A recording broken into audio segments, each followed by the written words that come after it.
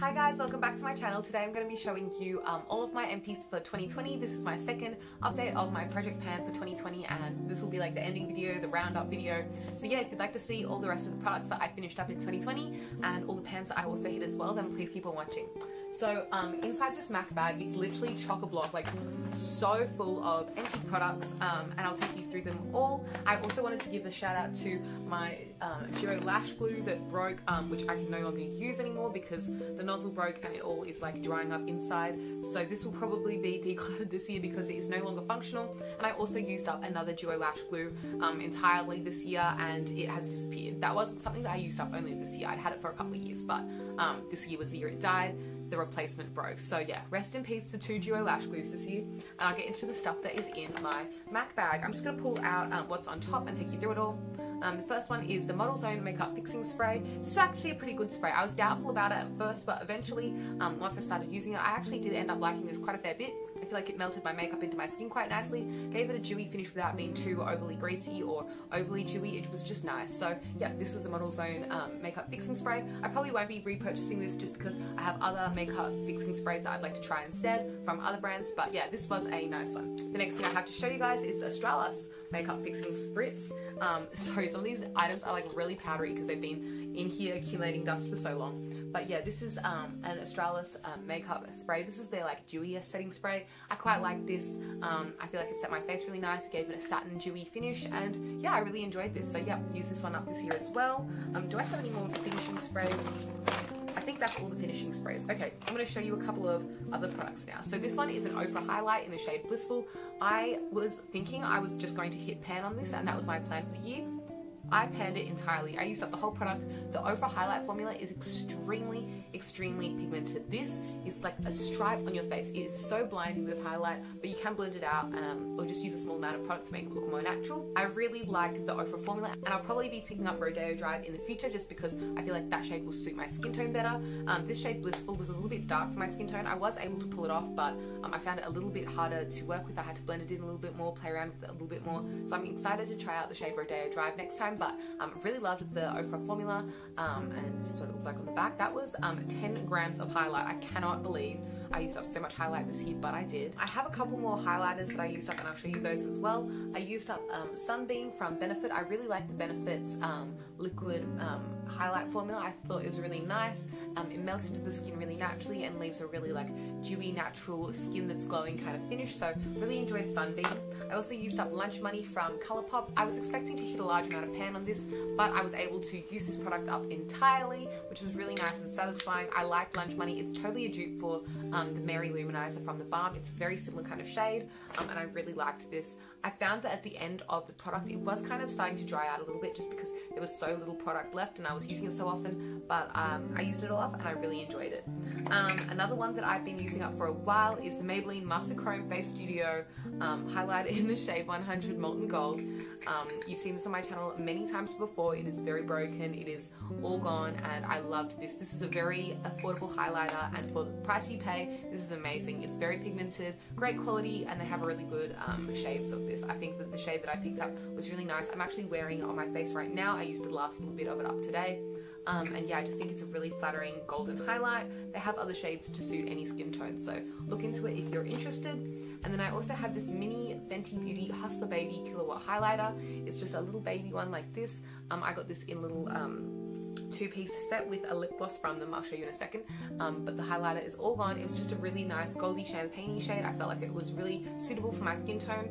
I wish they came out with this in a full-size product because the only way that you can purchase this as a full-size product is in a split pan with another product, and I don't want the other product. I just want Hustler Baby. So Fenty, if you're watching, if you can hear me, I want this in full size. But yeah, otherwise I really like the Hustler Baby highlight from Fenty, and I wish it came in a full size because I just don't want to buy the duo when I don't want the other shade in it. This was the other part that came with that little two-piece set. So these came as little Fenty duo like combo thing. This was the lip gloss that I used up. It's the Fenty Glow Lip Gloss, and it's a cult favorite from Fenty. I've also repurchased this in the full size like packaging now because I love this so much. It's a favorite. It's a universally flattering shade and I just think it's absolutely gorgeous. So yeah, love these two products from Fenty so much. They're just incredible. Love Fenty so much.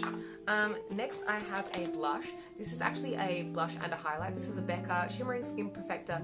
There was a mineral blush in the shade Flower Child, and then there was a highlighter there in the shade Champagne Pop, which is the most popular shade for, I believe, both their highlighter and their blush. But yeah, it's all gone now. I really like the little UFO packaging it comes in. It's really cute. I liked that it was gold. I think an aeroplane's going overhead, or it might be thunder. It's an aeroplane.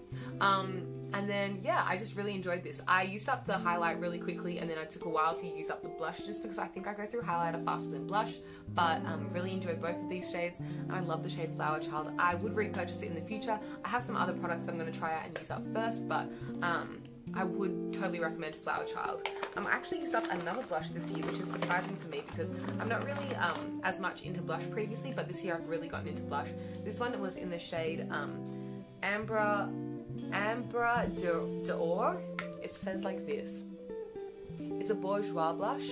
It's one of their really famous like little pop blushes, they're called, and it just looked like this, and it's all gone. It has a really cute little mirror inside, and yeah, I really like this blush. It took me ages to use up. I had this for years. I think this is my first blush that I ever purchased back in the day, but I'm glad that it's all gone because I was kind of frustrated that I'd had it for so long. But yeah, it is nice. I just found it a little bit difficult to get out of the pan. I don't know, just like using this product, it kind of became like harder and harder to use as I used it up. So I do like it, but I don't know if it's my favorite. Sorry, you can probably hear my mum in the background. She's getting excited because my dog went to bed early by herself, which is kind of funny. I'll show you some face products next. I have a couple of concealers here.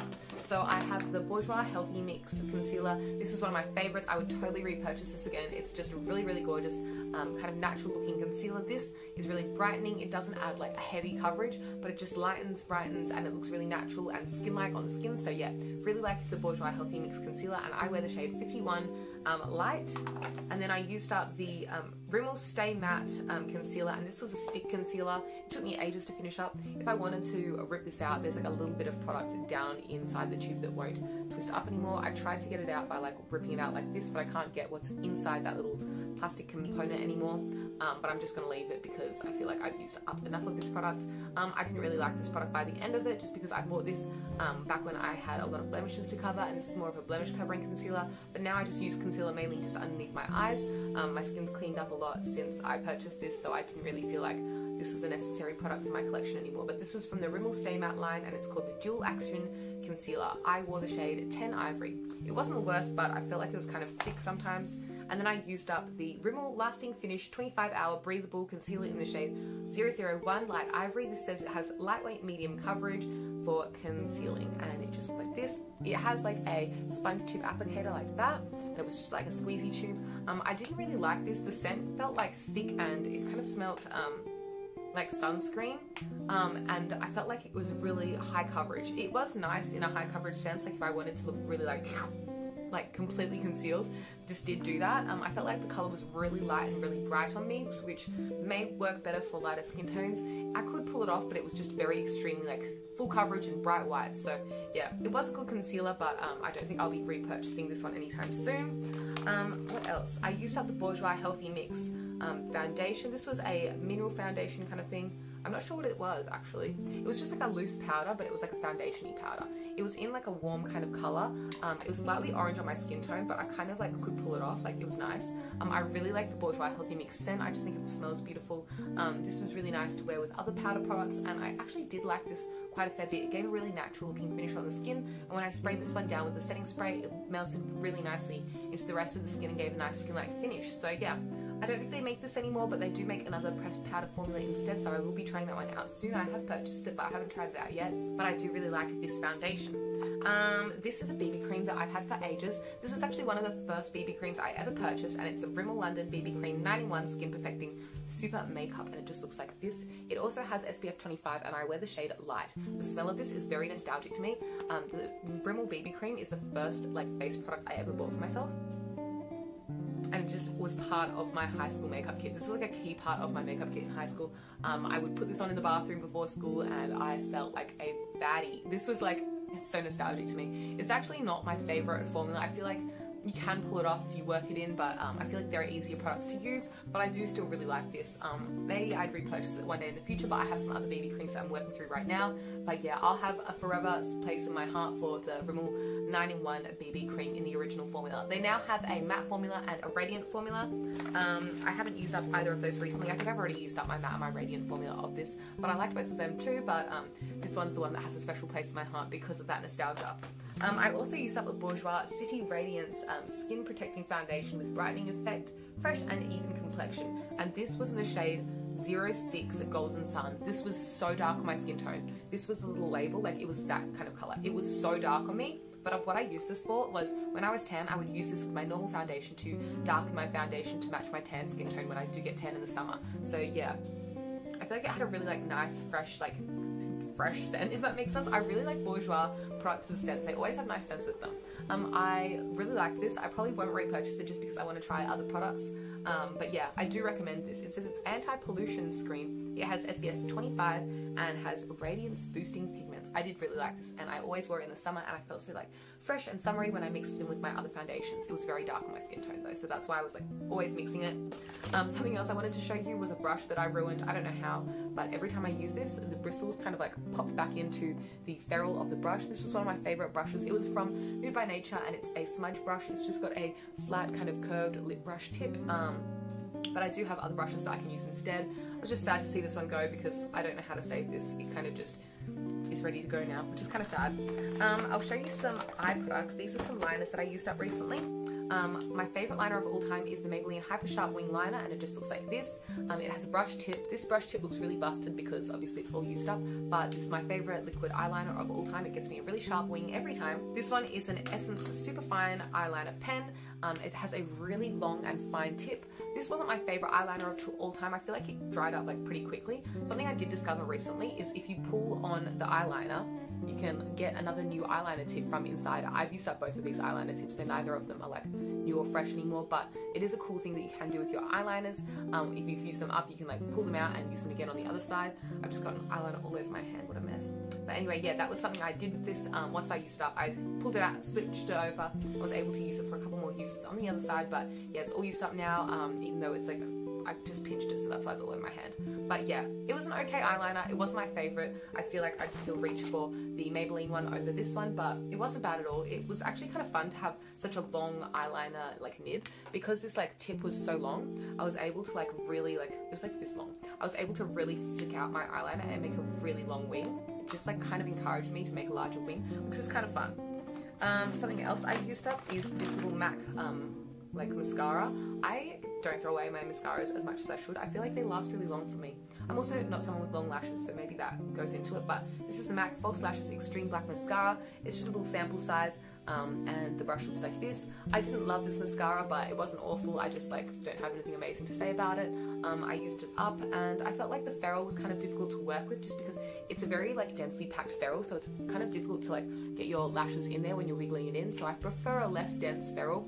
This is like almost entirely full of bristles, like it's kind of intense, but yeah, it was okay. Two more eyeliners that I used up are these Physicians Formula Eye Boosters. This one's in the shade brown. I think it's just called brown. Deep brown, and then this one is in the shade ultra black, and they're just like brush tip liners. I'll open them up. They just look like this, and they're both really like busted and old. They were good. They lasted quite a while. I'd still reach for the Maybelline one just because the Maybelline one is more affordable, but these were good liners. Yeah, they lasted me for a really good time, and I do enjoy them. I really like brush tip liners. They're my favorite. I just feel like they last longer and work better. I have two more foundations actually to show you. These two are both from Maybelline. This one is the Pure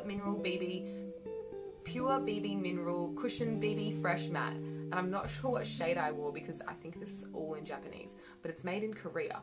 I purchased this in Taiwan. It's just a refill of a foundation, and it's just a cushion foundation. I did like this, but it wasn't like amazing. I felt like this was nice, like normal BB cream.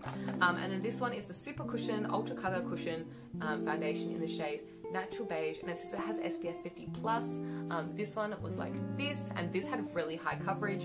This gave a really full, intense face, and yeah, I quite liked both of these. They aren't things that I'd repurchase. They were fine, but they weren't like, oh my goodness, this is my favorite. So yeah, they were both good, but not incredible, so I liked those. This is the Hoola bronzer from Benefit. This took me quite a while to pan, but it's finally all gone. There we go. I panned a bronzer, and I loved it. This kind of felt a little bit too cool tone for me at the end, or maybe it was a little bit too dark feeling. It was also winter, and because I wasn't going out in quarantine this winter, it was at quarantine time and it was winter time, I just felt like I got really, really pale this winter. But this probably looks fine on my skin tone in the summer, but this winter I felt like this got really dark looking on me. But I did use it up. I enjoy it. It's good for contouring for me. I'm not really one to like go in for a harsh contour myself, so this was like a contouring kind of bronzer for me. I did like it. I probably won't repurchase it just because there are other products I'd like to try instead for a while, but I would recommend this to a friend. And yeah, I do rate this. I just am not going to reach for another one for a while. Here are some more eyeliners. I used up a lot of eyeliners. I would have used up some more, but I only realized that I could like pull out an eyeliner and switch it around and reuse the other side of the tip like a month ago. So I have a bunch of use out of some eyeliners that I thought I'd used up. I can like keep going on them. So that's why there aren't even more. These are two retractable eyeliners from NYX. This first one is a grey one, and it is in the shade, I think it's just called Grey. Yep, it's just 10 grey. I don't have the nib to show you, but it's just a grey retractable eyeliner. And then the next one is the NYX retractable eyeliner, and I think this one should be, yeah, 02 in the shade Black. And it just looks like this. It was just another retractable eyeliner. I really like the NYX retractable liner formula. I feel like it's creamy, it's smudgeable, and it lasts a long time on the eyes. Totally rate it, and I would repurchase it again after I use up some of my other like retractable creamy kind of eyeliners. I'll show you the rest of my eyeliners while we're here. I used up two of these. These are both from Kat Von D. They're the ink. These are the ink liners, and I used up the shade Trooper, which is a black, and Hemingway, which is a brown. Both of these were okay. I don't really love this formula from Kat Von D. I don't know, it does last a really long time, but I felt like this the felt tip, I felt like was kind of harsh on my eyes. Can I pull it out and make it longer again? No, for some reason these don't come out and like have another tip on the other side. It's fine, they're minis. But yeah, I just felt like even though this formula lasted a long time on the eyes, the actual applicator, like the actual felt tip, felt really rough and harsh on the eyes when I was applying it, so I didn't really love these as much. I probably will not be repurchasing the Kat Von D ink liner just because I'd rather purchase my favourite Maybelline Hyper Sharp Wing Liner instead. What else is in here? I have a powder that I used up. This is the e.l.f. Translucent Mattifying Powder. You probably saw me packing on this powder all through the year. This is in the shade Translucent, and it is all gone now. I used this up pretty quickly and I liked it. It wasn't life-changing though, and I probably won't repurchase it. It was just a good powder, and yeah, it was affordable. I have some lip products in here. Some of them I've used up, some of them have expired. This one is a Hourglass little mini lipstick, and it is in the shade Canvas. It's just like this. It was like a nude neutral shade, but as you can see, it's all like cracked in there and it's all pretty much dried up now. I really love this Hourglass packaging. It's like a little smooth bloop. My hands are so dirty from touching all this dirty makeup, but yeah, it's just like a little smooth little like bloop shape. I really think it's very satisfying. This is the shade Chihuahua from Too Faced. It's from their Melted Liquefied Longwear Lipstick range, and this is totally expired, so I won't be finishing this. This is more of a declutter kind of one. It was fine. I just like the color and stuff, but it was no longer fresh, so I didn't want to apply it to my lips anymore. Yeah, it does not smell good anymore. But the shade of this was really nice. It was like a mauvey pink, and I thought it was very nice. It was like a nice natural nudie mauvey color. This one is Rooch from Colourpop. This was from the Karrueche collaboration she did the first time with them, and this is a really beautiful burgundy deep warm red color.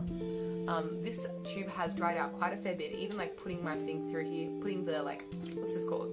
Applicator through the tube, it feels a little bit thicker than it should, and I just feel like this formula never worked out for me. Just like this particular one, I think I got a bad one. It just crumbles a bit, and I just feel like this is expired. It doesn't smell fresh anymore, so I'm going to be decluttering this one. This is another powder that I used up. This is the e.l.f. High Definition Under Eye Setting Powder. It just looks like this. It's a really small little under eye powder, and it comes with a little like shaker, like a little sieve in there, a little plastic sieve, and you can pop the sieve off if you want to like dump out a load of powder. But yeah, it was really cute little packaging like that. I quite liked this actually. I feel like this was a really nice powder in that it was very finely milled compared to a lot of other powders. I guess that's why it's called a high definition under eye powder, but yeah, quite liked this one. I also used up this little sample of the Origin's Original Skin Matte Moisturizer. I didn't actually use up any of my primers this year, which was kind of disappointing, but it's not that bad because I don't actually have that much primers anyway. but I did use up this one, and I kind of use this as a primer anyway. I used this before I applied my foundation or something, and it just kind of mattified my skin. I thought it was actually really nice, but I don't really apply primer very often, and I'd use this as a primer if I was going to purchase it, so I don't really feel like I need another one of these. I have a couple of samples in the bottom of here. Usually I don't throw in my samples into my like project pan, like panned products, but I'll show you what I got.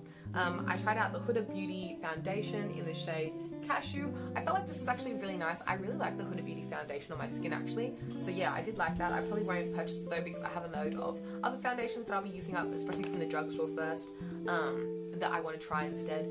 I used the Becca Skin Love. I didn't really like this one as much. I don't know, it just didn't really like call to me. It was okay. I didn't dislike it. It was just nice. I used up the Chantecaille Liquid Lumiere in the shade Happy. This was absolutely gorgeous. I saw this recommended by Ingrid Nelson, and so I tried it out, and it's absolutely a beautiful formula. Looks really rosy, dewy, and natural on the skin, and just like becomes a bit more satin looking. Love it. I used up the Orgasm Illuminator. So this was a liquid illuminator from NARS in the famous Orgasm shade.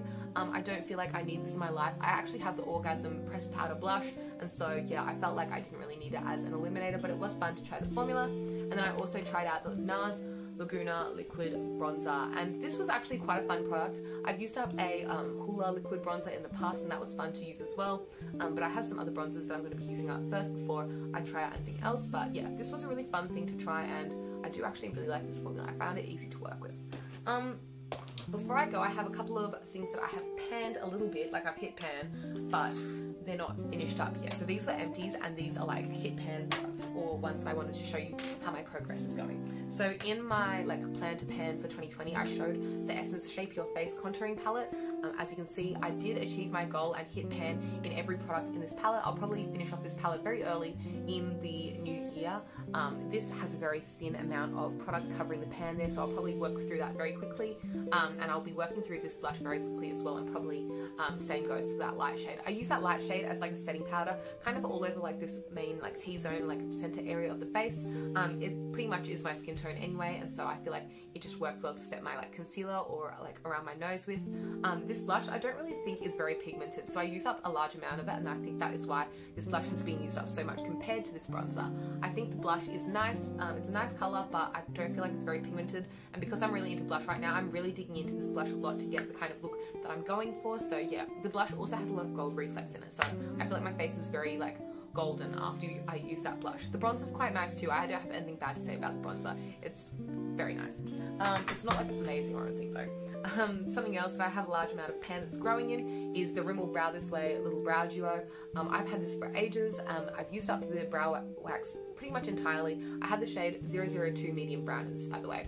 And this is the brow powder. I've been using this as an eyeshadow in my travel makeup bag, just using that in the crease every time I do my makeup from that. And I also use that brow powder to fill in my eyebrows, and I've been working my way through that this year, so that's a little update on how that pan is going. Hopefully I can finish it off in 2021, but we'll see, because this powder has been hanging around me for a very long time. And then I did like kind of achieve my goals on the other two Colourpop like Super Shock cheek products that I have. This one is in the shade Stole the Show, and I have a very large amount of pan on this. This will probably be used up as well in the new year very quickly. This is the amount of pan I have left on it. I quite like this shade. It's a little bit less natural compared to Lunch Money, which I did use up already. It's a little bit icier on the cheek, but I do really like it. And then this one is the famous Flexitarian shade, and Flexitarian looks really bright and blinding. I love it. It's really nice for like intense, like kind of bright highlights, if that makes sense. This is how much I have left. I have accidentally dropped this, and then it split, so the pan is like down the center of the palette in like a line shape. And then I have product on both sides of the place where it fell. But yeah, Flexitarian will probably be used up in 2021 because I am really enjoying using it, and I'd like to use it up before it dries out, just because these products kind of do dry out towards the end of their use, because they are that like cream to pad formula that's really unique. It's kind of like a jelly moussey texture. I don't know. Really like these two. This one's middle intensity, and this one's like high intensity. This is my ranking of them all. So yeah, in terms of intensity, it goes Lunch Money, then Stole the Show, then Flexitarian. Those are the three, and I'm excited to finish them up. And then the next thing I wanted to show you was this e.l.f. contouring blush and bronzing powder. It just looks like this. Mind you, it's very dirty inside, and the blush is also broken, so it like falls out sometimes. But yeah, it just looks like this. It has a bronzer shade and a blush shade. I've hit pan in both of these shades before, and I recently repressed them so that it would cover the pan again, just so I could finish them up and get a little bit more use out of them, just because it was getting a little bit difficult to use them when there was only product on like this side of the pan of each of them. I recently re-hit pan. I'm not sure if you'll be able to see, but in that blush there, I just re-hit the pan again in it today. But yeah, this will probably be used up very soon in 2021, probably sometime in the beginning of the year, just because I'm really powering through this and there's not actually that much product left in it. And then the last product I have to share with you that I've been working on is this grubby little brow pencil. It just looks like this. It's the Rimmel like brow this way kind of brow pencil, and this is how small it is. It's so cute and little. I'm not sure how long I'm going to work on this for before I finally let it go, because it's barely there and I don't want to be working on like a tiny little nib and be filling in my brows with that. Or maybe I will. But yeah, that is the little brow pencil that I'm using up. I don't know what shade it is anymore. I think it's just called brown, but yeah, that's the little brow pencil and how it's been going. So yeah, I had some other liners that I had used up, but as I mentioned before, I realized that I can pull out the nibs, flip them around and get some more use out of them. So that's what I've been doing with the rest of my liners that I used up. So there'll probably be a lot of liners that I use up in 2021. But yeah, that is all of the products that I've emptied in 2020. I'm so glad you came along with me for my Project Pan ride. This is my first year doing Project Pan and I had a lot of fun doing it. I thought it was super satisfying to see how much product I was using up, because I do go through product quite frequently, and I also thought it was really interesting to see how quickly I go through the makeup, because it kind of gives me a gauge of like how fast I am using up the products that I have. If you like this video, please give it a thumbs up, comment anything you'd like to see from me in future down below, subscribe if you'd like to see more content from me, and hopefully I'll see you in a future video soon. Thank you so much for watching. Bye!